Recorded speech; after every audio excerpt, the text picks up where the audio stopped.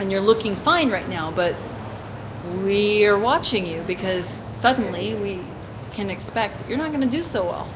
So, what is going to happen when somebody goes, "Hey, Cameron, you look like crap"? I don't know. I my body weight's not dropping too much. I've been vegan for like 2 years, and I've always been over 190 pounds, and so I think my body is very well adjusted to being like this. So it's going to take a long time before anything very serious is going to happen. So making sure that I get enough potassium in my diet and that I'm sleeping well and I'm not moving around too much. I'm probably sitting in that chair for at least 12 hours a day, and I don't walk more than a block away from the bathroom. So, conserving my energy pretty well. This is probably the longest that I've talked all day, and it's important to remember my limits. Remember that I am doing this for the long haul, and I can't try to run and jump just because I have a burst of energy right now. So, So I saw that there was somebody who was looking at an article. I think it was the Mercury. I'm not sure, but there was some blogger who was like, "That's not a real hunger strike because if he really wanted to go on a yeah, hunger yeah. strike, he would just drink water."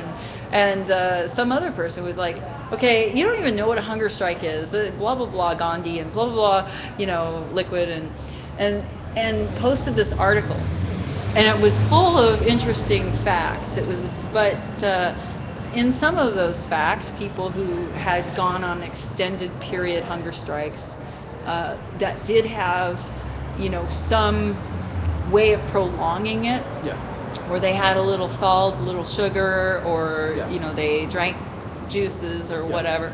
Um, yeah, so there's a group of people who do this. Some of them last 200 days, Uh-huh. and then one of them dies. Yeah, So, I mean, it's not like there's no risk. yeah. It's just prolonged suffering. And suffering, I don't know if anybody's ever gone on a diet and smelled food that you can't have. Just imagine if that was all food. And we eat in front of you all the time. I try to take it elsewhere, but, that happens. You're smelling food. You're hungry. Aren't you? Are you hungry? I'm not hungry. You're not hungry Yeah. because of the juice? During my prep time, when I cut out all processed food, I was only eating raw fruit, and like I was only eating like 3 or 4 pieces of fruit every day. That's when I was getting hungry, and that's when I started fighting those urges. And so once I started this, it wasn't that big of a transition from eating no fruit, no fiber, stuff that You I used to trained. going. Yeah, You you trained for this. you're supposed to That's rad. prepare. Yeah, I did my research very well, and I have a small confession to make. That response on the blog, that was me when I gave him articles for him to realize that he has nothing at all Nice. Oh, about cool. hunger strikes, and a lot of people don't.